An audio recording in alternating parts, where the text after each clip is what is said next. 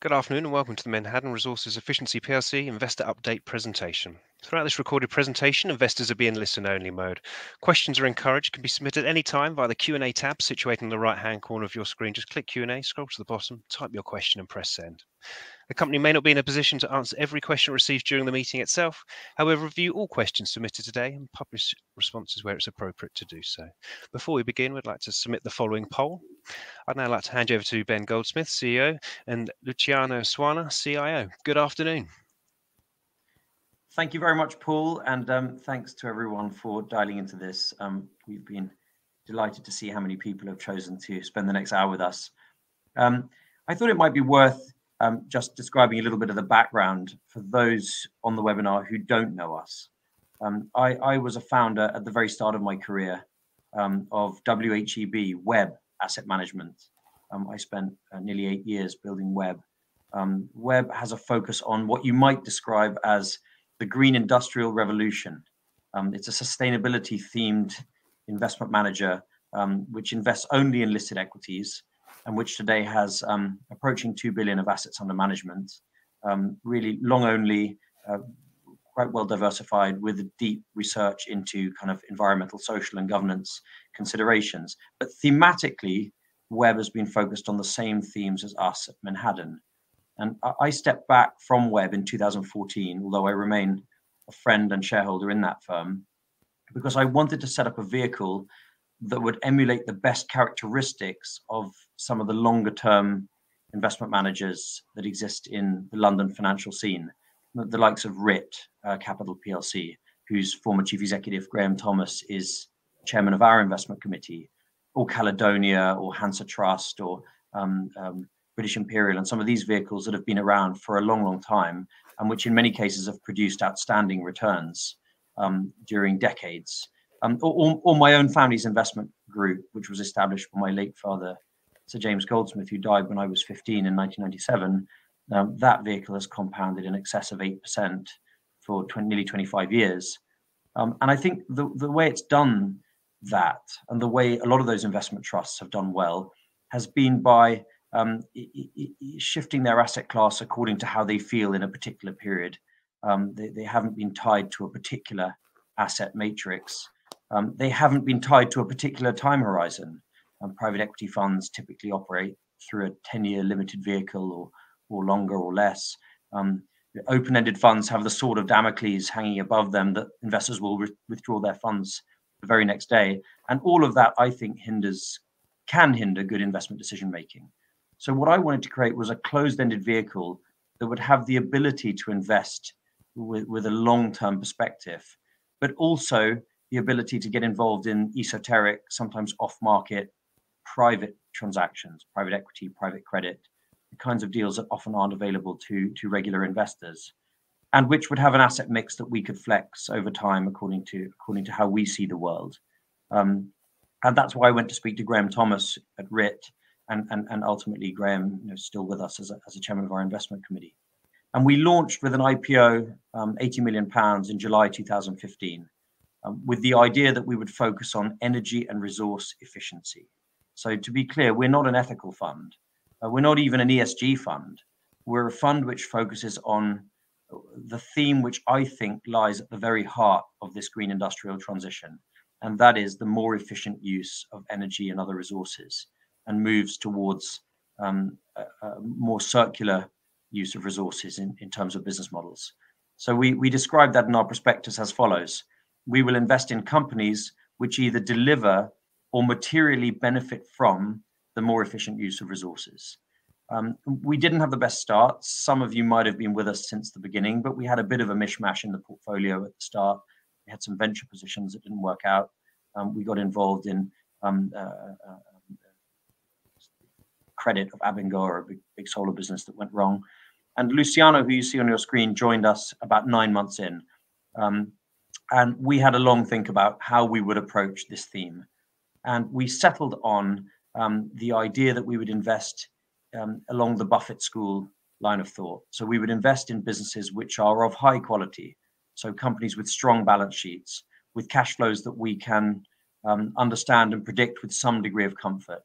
Companies with strong competitive positioning, high entry barriers.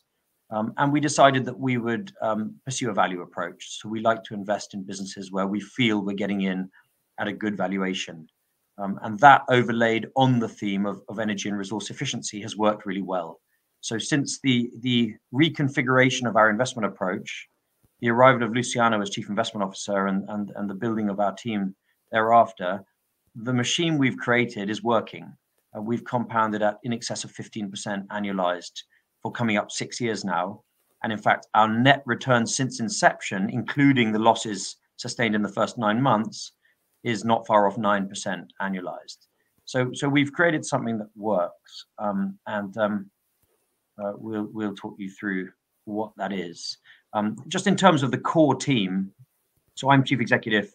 I run the business and spend a chunk of my time looking at private equity and private credit opportunities, developing relationships with the best investors in the market who can show us what they're up to. I began at private client brokerage Hargreave Hale, and then spent a number of years building Web, as previously mentioned.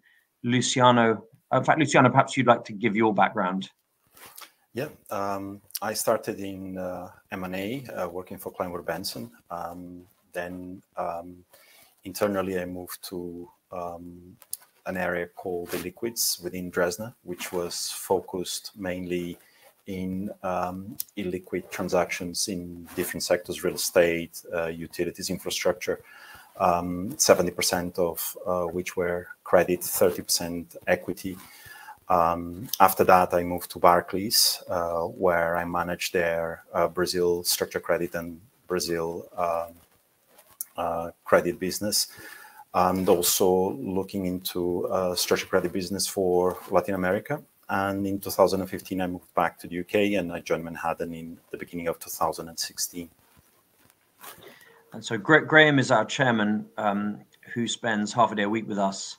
Graham is a long-term investment banker, Goldman Sachs, and more recently prop desk investor with a particular focus on infrastructure and real estate, who then went to become chairman of the executive committee at RIT, and now runs a private equity business backed by Deutsche Bank and Goldman's called Stage Capital.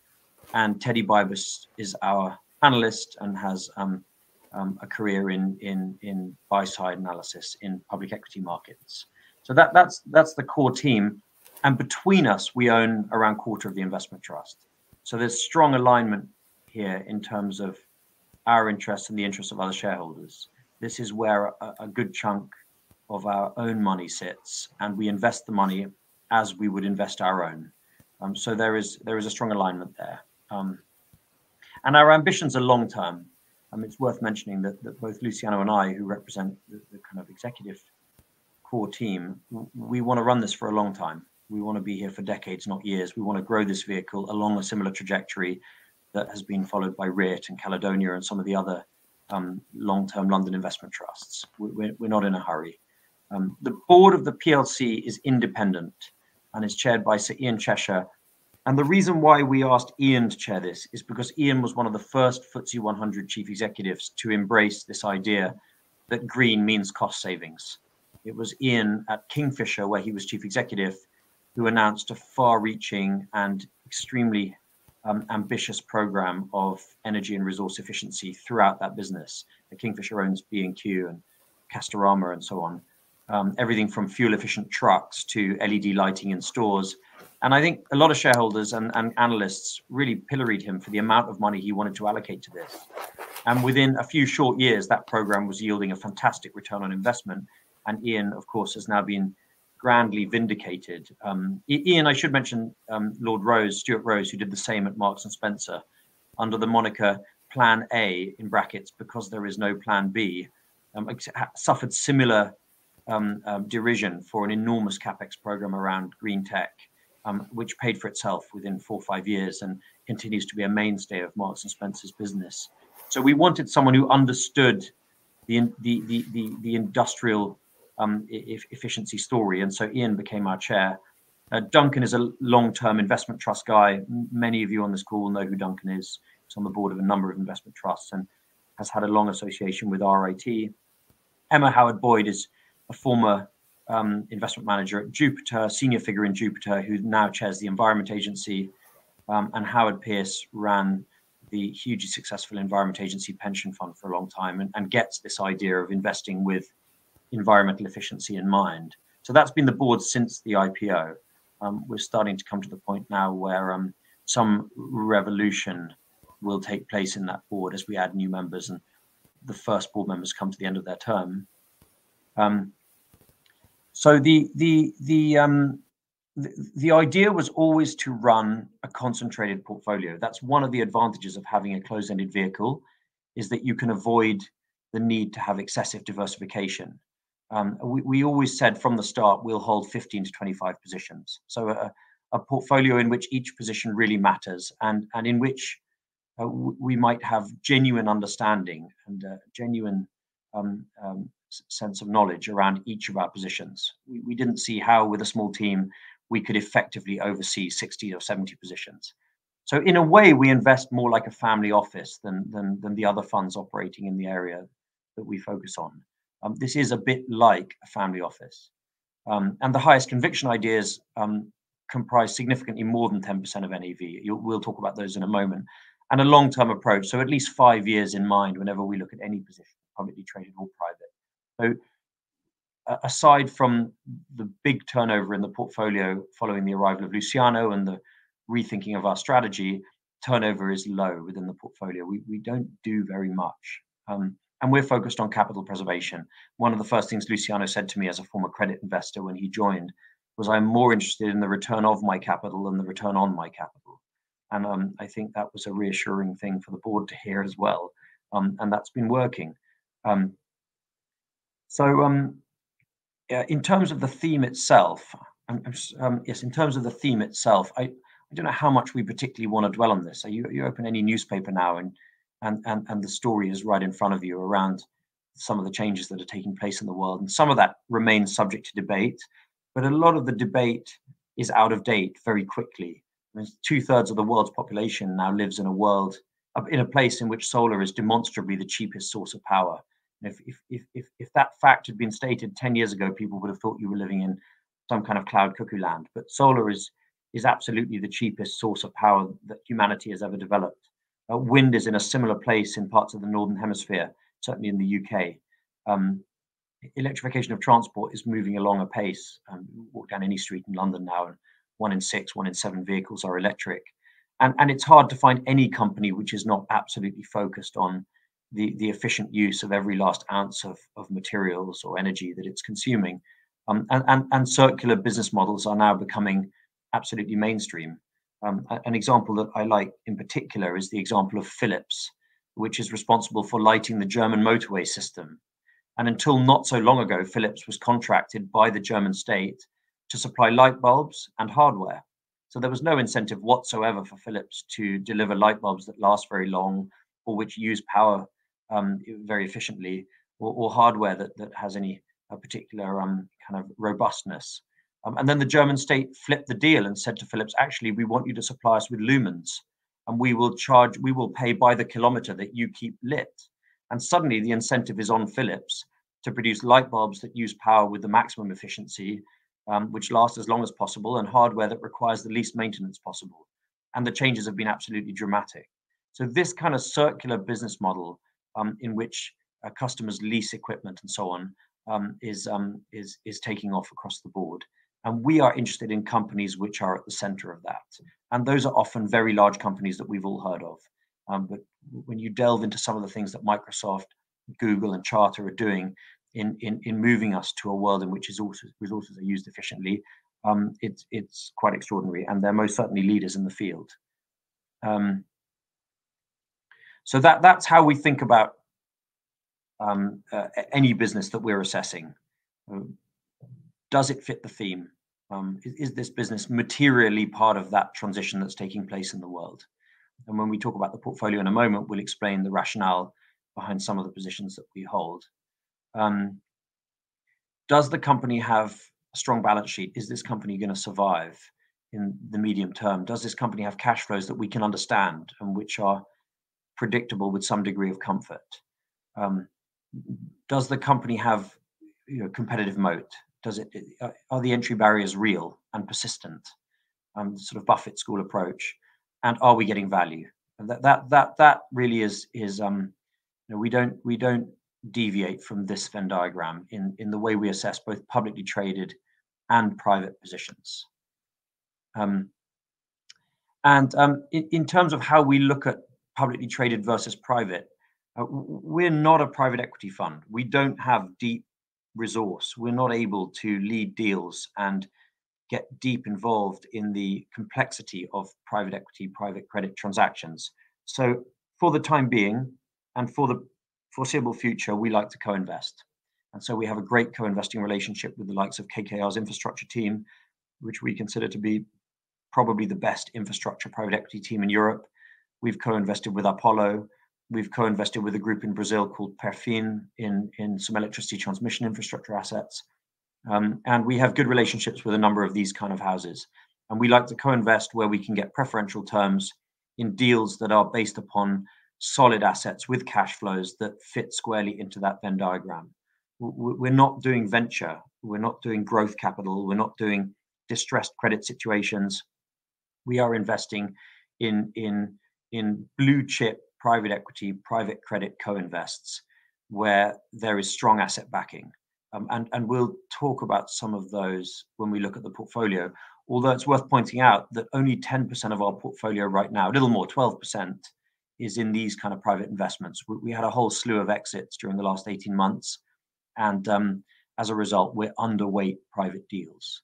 But we have one significant position, which accounts for 10% of our NAV, in a solar business called Excelio. And this is a particularly competent team, Spanish-based, that have been building and operating solar assets for a long time, 2 decades at least, in Mexico, Japan, Spain, and typically in countries where the need for government economic support is not there. So countries with high power prices and plenty of sunshine. And they're smart. They combine prudence, there's not too much leverage, they know how to get these things done, competence, with an ability to be entrepreneurial and move fast and get things sold when the opportunity presents itself. They sold their entire Spanish portfolio to China Three Gorges last year, and that resulted in a big distribution to us. And the leading shareholders in Excelio are KKR and Brookfield, which is the world's largest owner of renewable assets, a Canadian infrastructure group. So we're a pretty small co-investor in that deal. We pay no fees at all to KKR, and we try to be helpful to them in various ways. And we're lucky enough that KKR keep coming back to us and inviting us to participate. We also co-invested with KKR in a business called Calisen, which is the UK market leader in domestic energy smart metering. So Calisen runs today about 12 million meters in homes the length and breadth of the UK. More than half of those are smart meters, and the rest are the old-fashioned manually read type. And the KKR aim there was to internationalize the business, help Calisen target markets such as Australia, which it is successfully doing, as well as growing its business here in the UK. And the company was listed and then subsequently sold, and we made a nice return there. Again, no fees were payable by us to KKR. So these are the kinds of deals we're doing. Co-investments where there is a base of assets that are producing a decent yield and where there is an upside story around internationalization, growth through sales or acquisition, and where KKR or some other firm like it are doing the heavy lifting. And the goal really is to have around a third of the portfolio over in terms of a long-term average in these kind of private deals. At the moment, as I said, there's only one sizable one, but we are constantly looking at others. We recently participated in KKR's buyout of John Lang's infrastructure portfolio, which Luciano will talk about in a moment. So at the moment, the mix is around 85% publicly traded investments, around 12% private, and the rest cash. So here's our NAV performance. You can see that we didn't have a very happy time of it during the first 9 months. We had a miserable first 9 months, and we've rethought the investment process. And with surprisingly low volatility, we have done pretty well. And this slide is just to illustrate that what we are doing works. We now have a pretty good 5- and 6-year track record. The next slide shows the top 10 positions in the portfolio. I'm going to come back to that. I just want to talk briefly about the discount and our ongoing plan, and then I'm going to come back to the portfolio and let Luciano talk through some of those positions and his thinking around those. The discount has been pretty persistent. It narrowed before the COVID crisis to mid to high teens, which would be closer to the average for investment trusts of our kind. But as you can see, it's well, it's irritating or attractive, depending whether you're a shareholder yet or not. Some of the questions relate to this discount, and so we'll talk at more length around that at the end of during the Q&A. But our thinking is to focus on portfolio performance and also on marketing among potential buyers of the stock. And we believe that in due course, the market will recognize the value of what we do and the value of our portfolio. So we shall see. Obviously, the topic of buybacks is never far away from the table with the board, but so far we have decided not to do that in the interests of increasing rather than decreasing liquidity in the shares. I'm going to jump back to the portfolio. We've talked about Exelio, which you see as our fourth largest position. It's now at 8%. That's denominator effect with the publicly traded positions increasing in value. And I mentioned John Lang, which is 3% of NAV. All of the others are publicly traded equities. And 3 of those in particular have become really sizable positions for us. So we're big believers in Alphabet.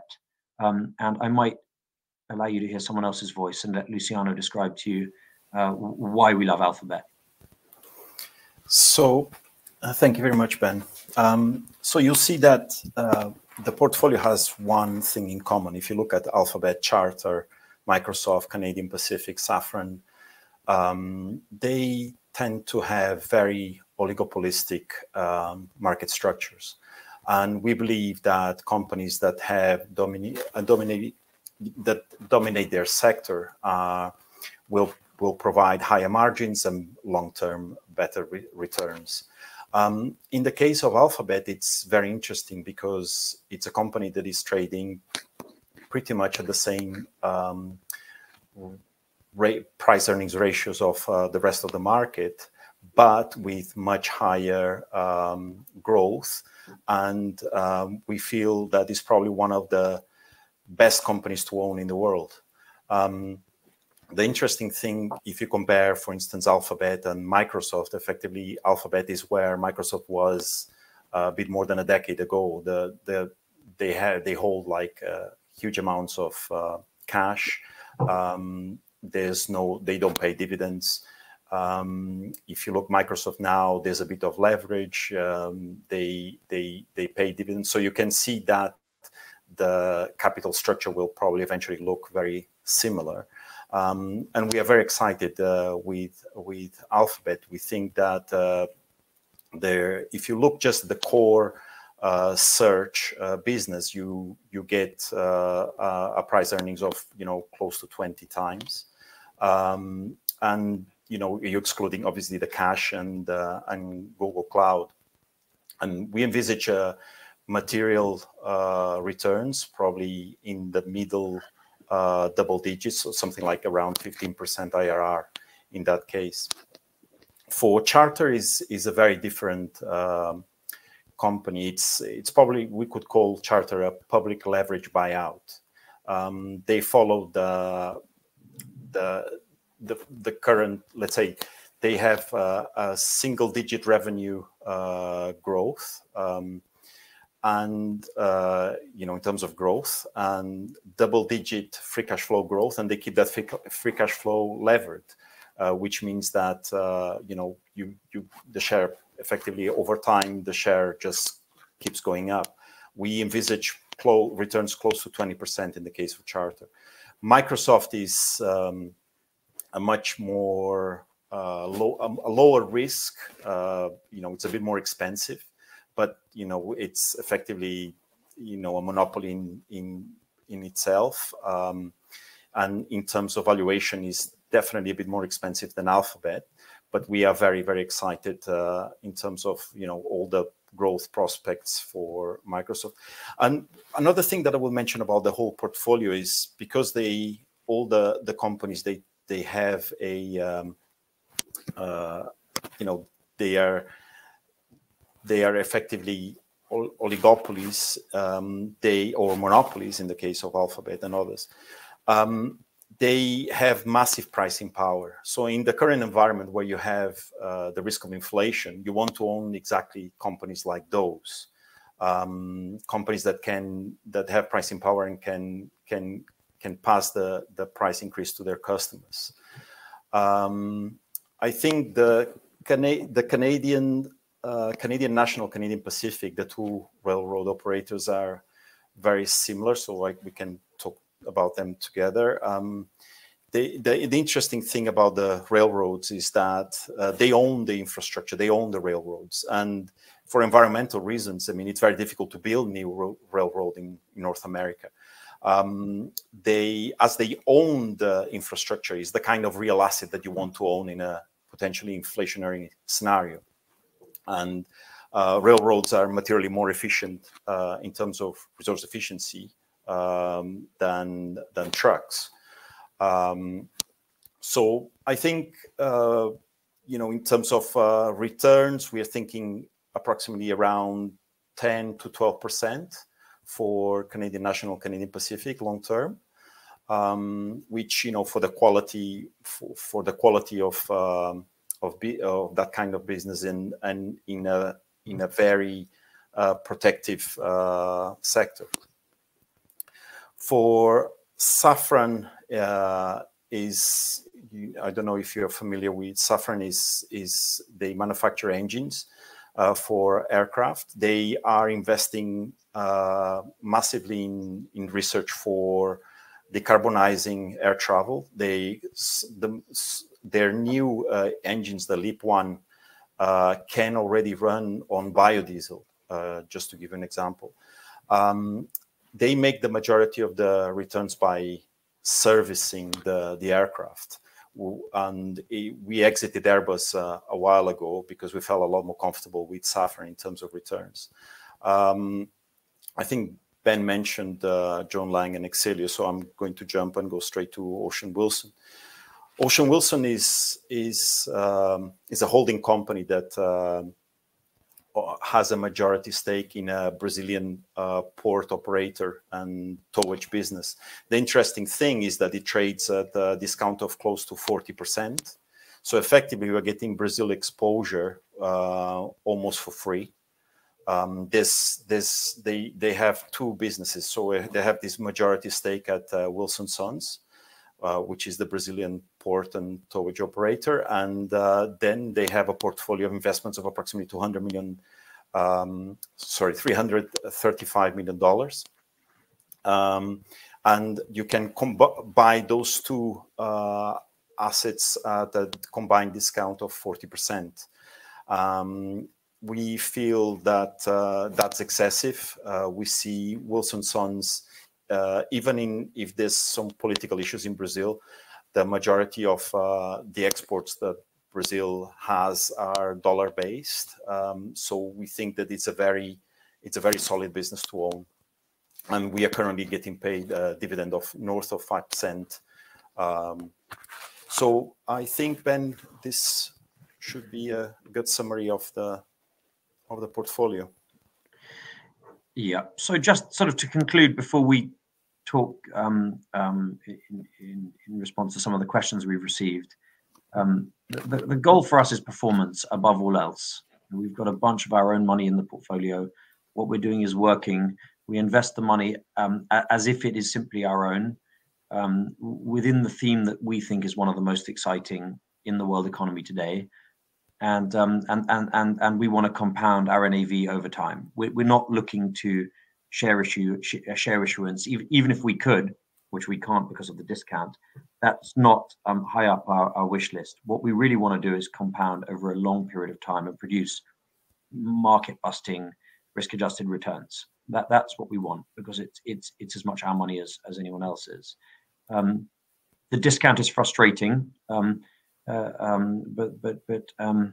we believe that the market will in due course recognize the value of what we're doing and the value of our portfolio. We think it's completely erroneous. We think it's a huge buying opportunity.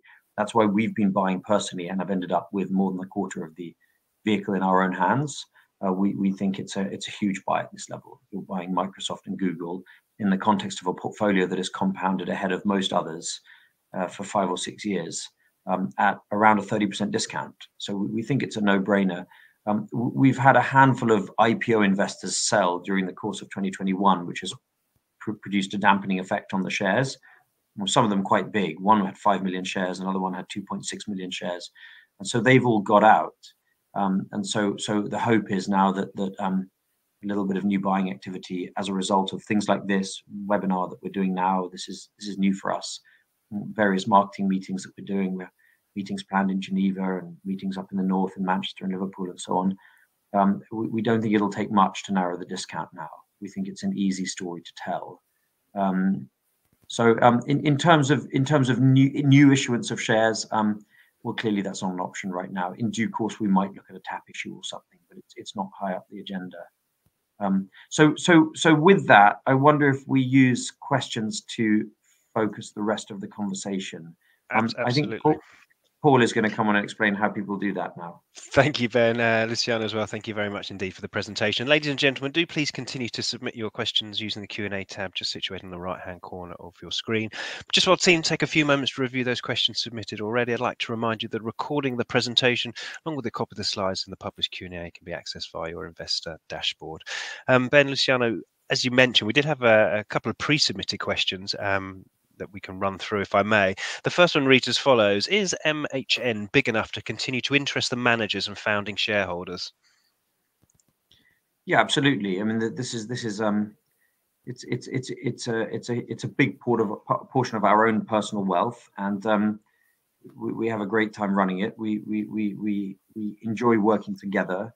We enjoy the work that we do. We have very long-term plans. We're not in a rush to grow a massive investment management business through capital raising or anything else. We are interested in compounding our own capital and that of shareholders over a very long period of time, and we are really enjoying doing that, especially after the turbulence of the first year. Now, the first year, I was in a sort of a kind of apologetic crouch for about 3 years after that first year of negative performance. And so I feel very happy every morning waking up and knowing that we're making money for our investors and for ourselves, and that it's working. So I don't know how you feel, Luciano, but we're happy with doing what we do. Yeah. Absolutely. Sorry, before you chip in, I would just also say, if you look at RIT, I mean, RIT started with 35 million in the early 80s. Look at where Caledonia started and so on. We're following a similar kind of trajectory to many of these other vehicles that are now really quite sizable. Yeah, I will just add, there's a question about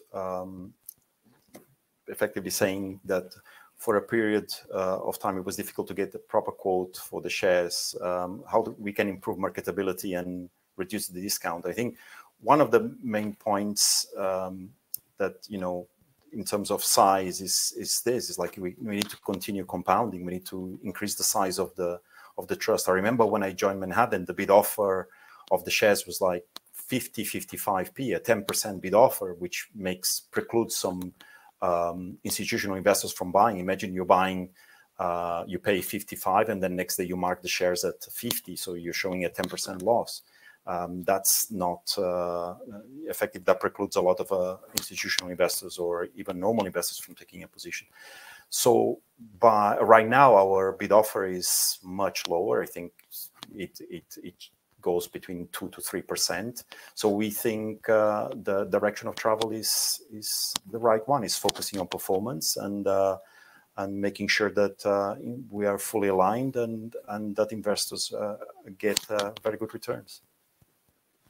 Fantastic, thank you both. The second pre-submitted question, well, there's two pre-submitted questions, very much focused again on that discount. We've talked about that a fair bit already, and the viability of the trust going forward, which you've touched on. Perhaps if there's anything further you could add there, guys. I mean, what to say? We have a continuation vote every 5 years. So I think if investors conclude that we're not performing and that the portfolio is lagging in a way that is unacceptable to them, then every 5 years they have the ability to come together and wind the trust up. But we passed the last continuation vote with a huge majority. an overwhelming majority in the high 90s%. And I think we know many of our big shareholders really well, and especially given performance in the last 5 or 6 years, I think people are broadly happy. Those that don't have a plan to sell the shares anytime soon typically look at the NAV more than they look at the share price. That being said, narrowing the discount would be a pretty high priority this year. So certainly we're viable. We have a team that is working well, and the costs of that team are covered with the existing trust. And the net assets have increased from 60 odd million and more than doubled. So we have 130 odd million of assets. It's becoming a reasonable size. Fantastic, thank you, Ben. Next question reads, what percentage of the portfolio do you envisage having in private investments, and what are the benefits of the private equity exposure? So there's a legal answer, and then there's a kind of investment management answer. The legal answer is that we can go a little beyond half. I think it's 2/3 of the portfolio can be theoretically invested in private equity and private credit positions. That being said, we would certainly never go above half, and I think it's unlikely we would go above 1/3. So the aim, I mean, the target to which we are generally working is around 1/3 of the portfolio, which means kind of 3 or 4 sizable private transactions. I think the attraction of doing these kind of deals is the ability to receive market exposure, to receive exposure to businesses operating within the theme that fit the investment characteristics that we want, but which are not mark to market, and in deals which are led by some of the best investors in the field of private equity infrastructure and private credit, who crunch out great returns year after year and have for decades. I think that's one of the attractions of Menhaden, is our ability to access deals that others can't access. However, one of the reasons why we aren't at 30% is because, as an investment team, we see more compelling risk-reward opportunities in publicly traded markets at the moment than in the private deals that we're seeing. I don't know if you want to add to that, Luciano. Yeah, usually, traditionally, you would be able to find some public-private arbitrage. Usually in private deals, you could see an extra yield. But at the moment, we're seeing transactions that don't offer the same quality, like the quality of the businesses that we own, like Alphabet, Microsoft, Charter, etc. And at very low IRRs. And the majority of those IRRs, for instance, through Ben, we see a huge flow of deals in renewables. And the issue is that the majority of those returns are predicated on high leverage, and high leverage doesn't make getting to a 15% IRR with a 95% or 85% leverage doesn't make it a good deal. It makes it a very risky deal. So we're very happy with now that if the situation changes and we start seeing good deals that offer very compelling risk-return profiles, we would definitely reconsider. And we have a very liquid portfolio, so we can easily do that. Fantastic, thank you, Luciano. Next question. Sorry, Paul. There is a question that directly links to that. I see a question which asks, how do we get cash out of these private deals? So in the normal course of events, we receive dividends. So we receive dividends from Excelio, for example, and we receive capital distributions when those businesses sell off portfolios of assets, for example, again, as we saw within Excelio. And then we ultimately wait for the lead investor in those deals, whether it's KKR or Apollo or whoever, to negotiate a secondary exit of whatever kind. And we had 4 exits in the space of 9 months, all of them profitable during 2020 and 2021. So at one stage we had 40% of the portfolio in such deals. So in the normal course of events, it's a combination of dividends and the sale of shares to a secondary buyer, or possibly a listing. In the event that we needed to sell one of those positions, there is a live and satisfactory secondary market for these kind of positions. These are not venture or growth capital positions. They're not investments in companies that are burning cash that no one wants to hold. These are investments in assets which produce cash flow, which are easily quantifiable, and there's a good, vibrant market in those shares. So KKR, if it were a co-investment with KKR, they would organize a secondary sale for us at or above NAV. Fantastic. I think you have covered off the next question we had here, Ben, but just in case, can you elaborate more on the past private equity exits and whether your outlook for PE returns match what you've managed in the past? Yeah, we've let me elaborate on what deals we've done. Our first was Excellior, which we've held for a while and which we still have in the portfolio, but we've taken around half our cost off the table. The whole position is currently sitting at roughly a 2x cash on cash return, partially realized. We co-invested also, as I mentioned, with KKR in Calisen, which is the smart metering business. And again, we made roughly twice our money in a 3-year period. The exit was by a trade sale following a successful IPO into the FTSE 250. We co-invested with Apollo in a real estate portfolio in Berlin, where the thesis was to upgrade the energy efficiency of a bunch of residential buildings, so insulate them, put in proper lighting, refurbish them, and thereby move into a higher regulated rental bracket. We were actually a little lucky because not long after the deal, a whole bunch of protests erupted within Berlin, sort of left-wing calls for kind of caps on rental and so on. We were quite lucky that another group, much larger group called Adler Group, came along and bought the portfolio from us and KKR, Apollo, and we made a 25% return on investment in about 9 months in that deal. We co-invested in the development and operation of a bunch of electricity transmission infrastructure assets in Brazil through connections of Luciano's. We co-invested with Perfin Apollo, no relation of the New York Apollo. It's a very large Brazilian infrastructure group, and made 4 times our money when we exited through an IPO 4 years later in 2021. Those are the sizable deals that we've done. We've also co-invested in the TCI credit strategy. That's Sir Christopher Hone operates top performing hedge fund TCI, and he has a real estate strategy that provides senior secured mortgage loans to very large developers in prime locations who are building buildings which are gold plated or kind of best in class in terms of energy and resource efficiency, and that's core to the strategy. They've been unable to deploy the money as fast as we thought they would, so today it's about 3% of our NAV. So those are the private deals that we've done, which have accounted for around 40% of our portfolio at the higher end. The IRRs have been in line with or slightly better than the IRRs we've been achieving in public markets, which are high teens. Fantastic, thank you. Next one, Luciano, I think you did touch on this throughout the presentation. It reads as follows: we're all concerned about future high inflation and interest rate rises. How well placed is MHN for this type of environment? That's our main concern, and I think the portfolio is very resilient. If inflation reaches something, it hovers around 5-6%. There's an argument by which that will be good for equities.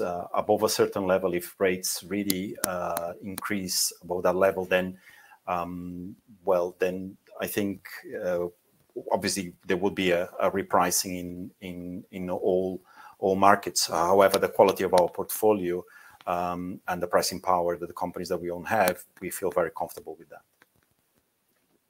Fantastic, thank you. We have got one here. It says, your strategy focused on resource efficiency. How's the last 2 years of increased awareness and focus on resource efficiency and climate change affected the portfolio? And how, if at all, have your views changed on the outlook for this strategy? I mean, I think the trend is accelerating very, very fast. I mean, it's hard to think of any business in any sector whatsoever that isn't supremely focused on the way in which it uses natural resources. It's core to business survival now. Young people don't want to go and work for companies that are not taking the threat posed by climate and ecological breakdown seriously enough. Customers are turned off businesses which don't have a good track record in this regard. The cost of capital is creeping higher for businesses operating in a way which is deleterious to the natural environment. This is absolutely mainstream now. And in an era of social media, it's impossible to do bad things in one part of the world and think that you get away with it where you sell your products in a different part of the world. So any good investor is now mindful about environmental, social, and governance considerations. There's now a very pronounced correlation between poor ESG performance and poor financial performance. It typically means that you're not running other parts of your business well if you're not focused on ESG considerations. So I think that we're moving into a world of environmentally responsible business, and happily that coincides with good financial performance, not least because of the tangible benefits of using resources more efficiently. Resources cost money, and if you can use them more efficiently, you save money. It's very logical. So I've never been more optimistic about the theme, and for the world, in a sense. Not that that is our consideration as investors, but nevertheless. And the companies in which we are invested are absolutely market leading in lots of these areas. Google, for example, is, of all the tech businesses, it's the one that uses the most power, and 100% of the power that it uses comes from renewable sources, which makes it, I think, the largest single buyer of renewable power in the world. Its data centers, which have proliferated across the world, are on average 25% more efficient than everyone else's data centers, partly as a result of the DeepMind artificial intelligence technology that it applies to them. And the examples go on. Microsoft is doing all sorts of extraordinary things in this space as well. So I think the story gets stronger and stronger. That's great. Thank you very much, Ben. Next one we have here is you say the approach MHN is a family office in style. What do you think are the most compelling reasons for buying MHN, and how much does management have invested in MHN? Well, the most compelling reason has to be the discount. I mean, at this stage, being able to buy Microsoft, Google, Charter, a lot of these world-leading blue chip companies, which we consider to be attractively valued today, but at a 30% discount. I mean, that's got to be the kind of no-brainer, element of the case for buying shares in Menhaden. I'd also say the alignment, the fact that we own 25% of the shares in the vehicle, that's a big chunk of our available liquid wealth, and we continue to buy more. So there is an absolute alignment of interest here. Our single interest in respect of Menhaden is to produce the best possible risk-adjusted returns because it's our money. And I'd say third, it's the track record. What we do works. Luciano is an excellent risk manager. I think I've got a reasonable nose for an opportunity in private markets in particular. Our investment committee is really well-rounded, and the four of us have some excellent discussions and I think come up with good decisions, and we don't get everything right, but we've produced nearly 16% annualized performance for 6 years with low volatility, investing in high quality companies. I think we're good. I think that would be the third reason for me, is that I think we will continue to compound at this kind of rate. And fourthly, and finally, I would say that an ability to access off-market, world-class private equity infrastructure and private credit opportunities without paying fees to the underlying managers, I think is pretty unique. You just can't get that as a regular investor. So I think we've put ourselves in quite a unique position in relation to 5 or 6 very, very smart investment firms. And the long-term average will be that is around a third of our portfolio. That's great. Thank you, Ben. I think you've actually covered off the next question, which what were the advantages of the strategy? Very well there. So thank you indeed. Next one we have here is, I think you really have covered this, but if there's anything to add, how did the portfolio fare during times of stress, during the pandemic, during lockdown, sell-offs? You just mentioned you're not the low correlation you have, but if there's anything further to add. Yeah, I'll give the high level, and Luciano might give a little bit more data, but we've been very pleased with how the portfolio has held up in every single sell-off that we've experienced during the last 5 or 6 years.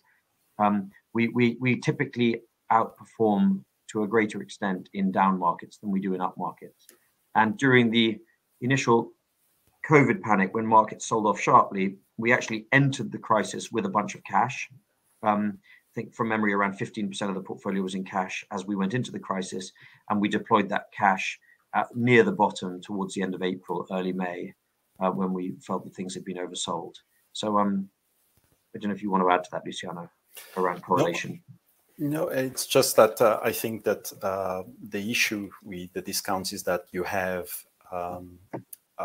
they are very sticky, and especially depending on the size of the trust. I mean, there's a few statistics that show that closed-end investment trusts in the UK that trade below with 200 million pounds of market cap, they trade with an average discount of 15 to 20%. I think that the discount was made sense at the beginning when after the bad performance, but now that we are performing, I think the discount is excessive. We managed to narrow the discount to 15% at the beginning, just at the end of 2019, beginning of 2020. And I think that will happen eventually. We just need to make sure that we continue focusing on returns. Fantastic. Thank you, Luciano. We are sort of coming up towards the end of the session. We have got a few more questions. If there are any there that we haven't covered off, if I could just ask you just to click on that Q&A tab, guys, and just where appropriate to do so, read out the question, give your response. That would be fantastic. Thank you.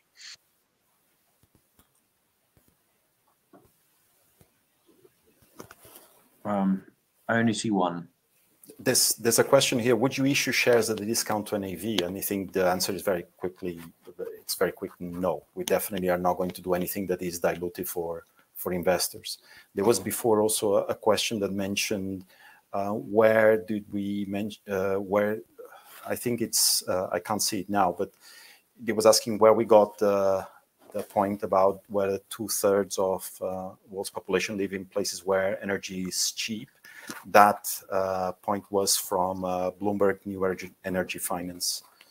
Yeah, there's that's from Ian. There's some amazing stuff on Bloomberg New Energy Finance. I mean, I won't be able to look up links now because I have to rush to another meeting. But Bloomberg New Energy Finance has a whole suite of data around the comparative cost of different kinds of renewables, and the long and the short is that no other form of power generation can compete with solar in most of the world in an open competitive tender. That's why the Mexican president is having to prop up fossil fuels with enormous amounts of subsidy. That's why Trump, supposedly at the other end of the political spectrum, tried to do the same. The fossil fuel power and to a certain extent nuclear simply don't stand up in an open and fair economic contest with solar in most of the world. And we're not far off that point, even here in the Northern Hemisphere where we don't get much sunshine. But wind is nearly there. So in fact, offshore wind is now the cheapest form of power generation in the UK. All of this is very easily available with the right keywords in the search on Bloomberg New Energy Finance, and particularly in the articles, various articles written by Michael Liebreich, its founder. He's sort of a top thinker on this stuff. There's a question here, do we expect to increase exposure to Asia in the medium term? We have the semiconductor manufacturers, some of which have some of which provide us with Asian exposure. I'd say we're kind of geographically agnostic. We look through the lens of that Venn diagram we showed you, the thematic, quality and value. And if the company is in Japan or if it's in Canada, it doesn't matter a great deal to us. So we aren't proactively looking for stuff in Asia. Perhaps we should. There's also a question about the performance fee. I think this links a little bit back to the question we were asked earlier around, does it interest us? You know, is it enough to keep us going from a kind of ambition and interest perspective? Undoubtedly, Luciano has taken a pay cut to come and do this job as CIO at Menhaden. That being said, the performance fee provides a certain degree of interest. And it was there in the prospectus at the time of the IPO. I don't think it's particularly excessive. It's 10% of performance above an annually compounding hard hurdle of 5. So it enhances the alignment of interest. And for a small investment trust like ours, it gives the team something to strive for. So I think the performance fee is a good thing. And as simply as a shareholder, I would say it's a good thing because it enhances the alignment. So there is currently no intention to remove that or get rid of it. It only pays when we deliver significant outperformance. Ben, Luciano, I'm just conscious of time as we're coming up to the hour, and thank you for addressing so many questions that you've had through from the attendees today. Of course, you will have the ability to review any further questions that are submitted, and we'll publish responses where appropriate to do so. Ben, perhaps before I redirect investors to give you some feedback, which I know is particularly important to you, if I could just ask you just for some closing comments, please. Yeah, just one more question from Ian. I know Benny Pizer at the Global Warming Policy Foundation very well. I think a lot of the arguments they put forward are very outdated. I mean, they for example, were the driving force behind David Cameron, quote, cutting the green crap in 2013. And some very compelling research has come out in the last year showing that that produced a whole bunch of additional costs for UK energy consumers. Insulating homes saves homeowners money in their gas bills. It stands to reason, and failure to insulate people's homes has led to a greater exposure to the vagaries of the global gas price than we might have otherwise suffered.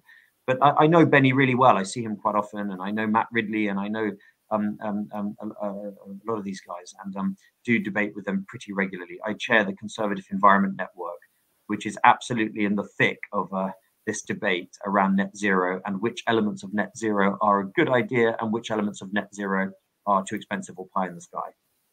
So I'd be more than happy to catch up with you separately on that stuff because it's my favorite topic to discuss and debate. In terms of closing comments, I think what we're doing is really good. It's simple. When we have a concentrated portfolio, we're investing in stuff that's easy to understand. We're not doing anything too clever. We're not getting involved in distressed credit. We're not shorting stuff. We're not trading. We're not doing technology innovation and venture. We're just investing in high quality companies that are going to be around for the medium term at least, and whose cash flows we can understand. And we're producing great returns doing that. And we're enjoying ourselves running it. And we get along very well with most of our larger shareholders who we know. We'd like to know you all better. We'd like you to buy shares. We'd like to narrow that discount. So we plan on doing more of these webinars in the future. Fantastic. Ben, Luciano, thank you indeed for updating investors today. Could I please ask investors not to close this session, as you'll be automatically redirected to provide your feedback in order the team can better understand your views and expectations. This will only take a few moments to complete and is greatly valued by the company. On behalf of the management team of Menhaden Resources Efficiency PLC, we'd like to thank you for attending today's presentation. That concludes today's session. Thank you and good afternoon.